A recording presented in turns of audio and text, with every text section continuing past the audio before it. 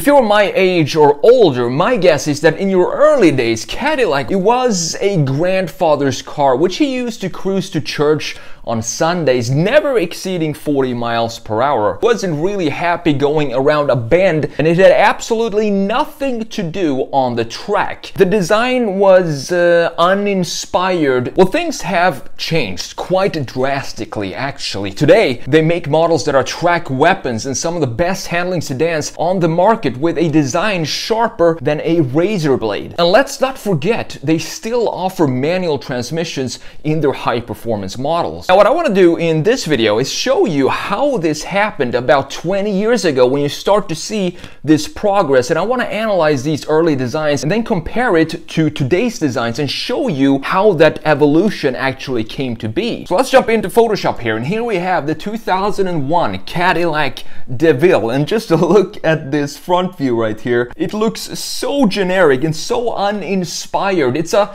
mix between the melted cheese era kind of on its way out and still a little sharper lines in the front end. We do have a clear definition of the front end with the clear separation between the bumper, the lower part of the grille, and then you have the top part right here. So we have this clear separation of the graphics in the front end, but is it recognizable? I guess you could say so, but if you were to sketch a car from a front view, if you were to ask a 10-year-old to sketch a car from a front view, this would probably be very close to what they would sketch. A grille in the middle, a couple of almost rectangular headlights, and a little bumper right here, maybe some air vents in the bottom like this. Very, very typical of the early 2000s. Looking at it from a slight side view, this is where you start to see that something is happening here with Cadillac, specifically with the earlier models before 2000s. They were all very horizontal and vertical in their approach, very typical American for 70s and 80s cars. But here you can see that this 2001 DeVille here, it doesn't really know what direction to go in. For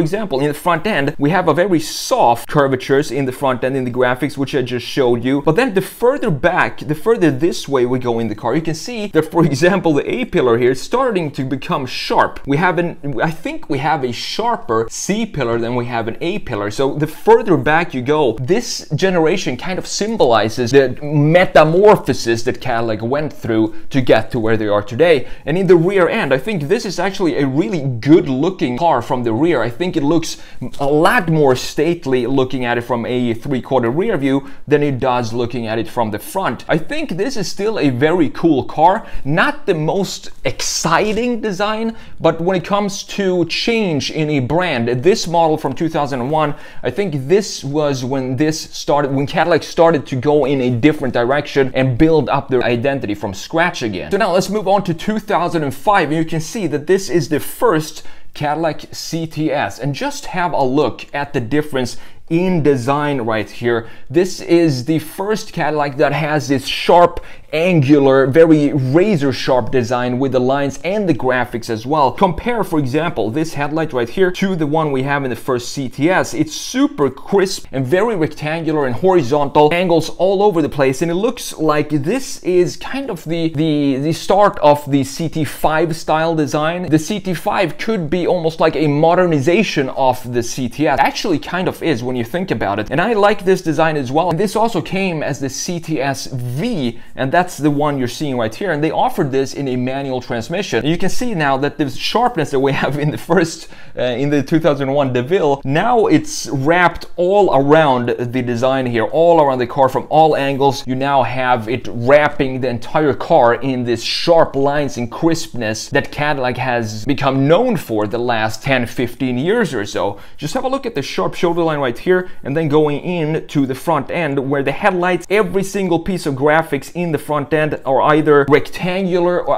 horizontal or vertical. Same goes for the grille right here and the lower part of the grille here, but you still have a pretty decent separation between the top part of the graphics and the lower part, creating a traditional still looking front fascia for the 2005 CTS. Now moving on to 2012, we're getting close to the modern cars of Cadillac, and I want to show you what I love about the CT5 and the CT4 at the end of this video. But let's have have a look quickly at the transformation from the first generation CTS to the second generation right here. It becomes a little more interesting in the front end here. We do have very nice line flow. For example, looking at it from a straight side view, you have these lines and then you have a very horizontal front end, similar to the first generation CTS, although there's a lot more lines going on in this design. And I also like that the grille here, for example, you have the top part of the grille now is connected to the lower part, creating this long line from the top to the bottom. It creates almost, it looks a little higher in the front end just because of these two lines right here stretching the front end up and down in this direction,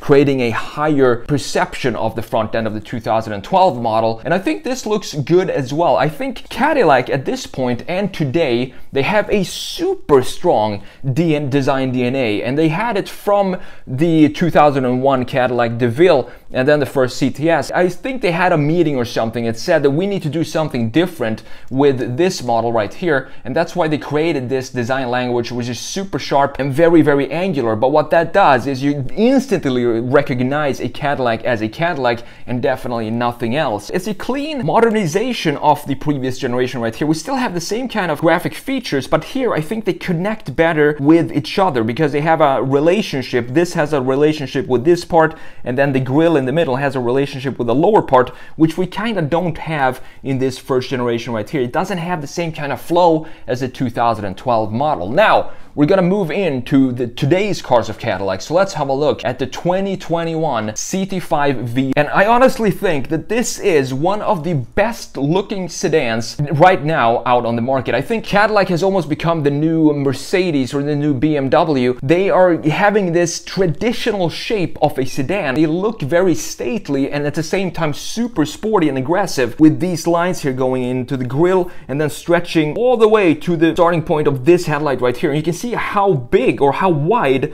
the grille is here compared to the previous generation. And what this does now, instead of stretching it out vertically, we're now stretching the front out horizontally. And just look at how much wider the CT5 looks compared to the CTS right here. And that has to do with playing around with graphics that stretch out the front end in both directions like this, and having a bunch of horizontal lines doing the same thing in the bottom and throughout the front fascia. And looking at it from a slight side view, what I really like about this is the shoulder line here. We're gonna have a look at this from a slight rear view and the CT4 as well. I'm gonna show you exactly why I think these are so beautiful designs. You have this shoulder line right here stretching from one point to the other, the corner of the taillight all the way to the corner of the headlight right here, connecting the two major graphic features in the rear and in the front. Now, let's quickly have a look at the CT5 Blackwing and the CT4 Blackwing right here. Two beautiful sedans, and they look almost identical if you don't know what to look for. Personally, I prefer the CT4's face, but I definitely prefer the CT5's rear end. And the reason for that, if we just have a look at the rear ends here of the CT5 and CT4, the CT5 has this clear definition of the bumper, and you have a normal trunk, and I think the positioning of the license plate up here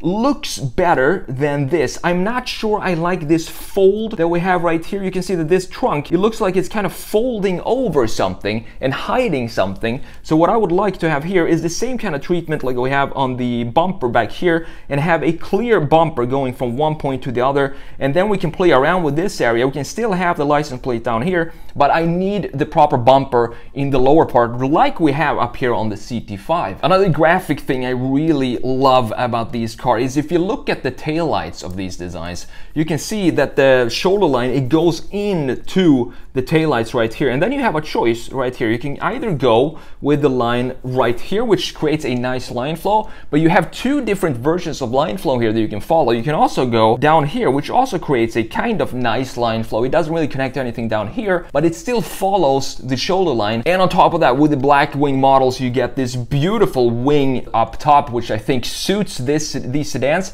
and it just looks really cool, specifically in combination with this super aggressive diffuser which you have on the CT4 as well. Now let's have a look at the front view, and let me show you why I prefer the CT4 face over the CT5. And it has to do with a tiny little detail that is this part right here on the CT5. What I want to do here is to connect this and have it go in to this point right here. I don't want to have this little black piece cutting into this design. I want to have a clear line going down to that point and removing this and making this blue or part of the body color. Other than that, it's a really cool design, and as I said, it's this really strong brand identity for Cadillac. Another thing I really love about the CT5 front face is this LED. It looks like it's going in behind this piece that kind of cuts over it and then comes back down right here underneath it. It creates a very three-dimensional feeling to the front end of the design. But the reason I like the Cadillac CT4 is that little detail that I just showed you. They actually do that on the CT4. So have a look at this piece, compare it to this piece right here. Now we have this line going into this part and connecting properly.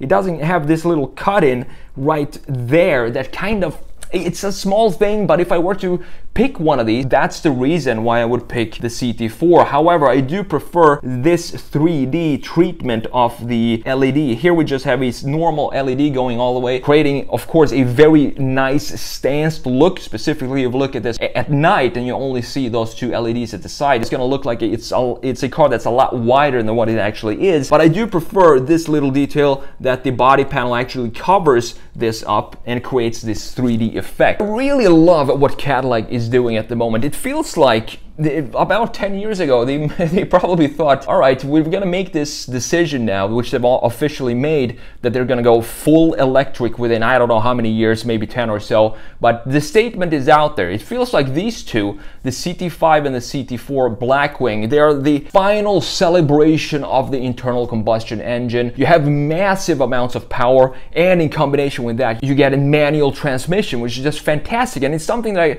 never thought I would see Cadillac do, specifically not in 2022.